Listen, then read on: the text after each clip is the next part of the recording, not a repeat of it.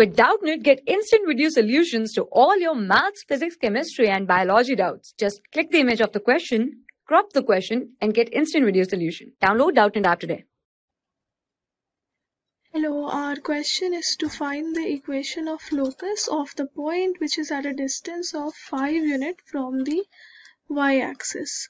So, if I have my coordinate axis over here and any point which is at a distance of 5 units from the y-axis, it can be on this side, it can be on this side, and this line basically which is parallel to y-axis, x is equal to -5, and this line again which is parallel to y-axis, x is equal to +5. These two will be my locus, and so for combined answer I can write down mod x is equal to 5.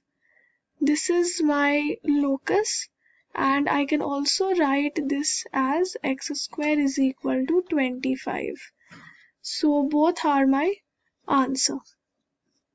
Thank you. For class 6 to 12, IIT JEE and NEET level. Trusted by more than 5 crore students. Download Doubtnut app today.